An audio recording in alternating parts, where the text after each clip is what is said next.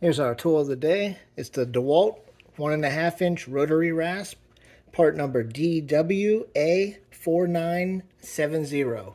Has a 1/4-inch shank for your impact driver, or it goes in a drill. It works on metal, wood, PVC. I use it on these strike plates here for a door. If you got your latch rubbing on the side, pop this thing in your drill and you can shave down the side here, or if you need to cut out like a channel on some wood or some PVC, anything, it's a great little tool to have in the bag. That's a DeWalt 1.5-inch Rotary Rasp. Check it out.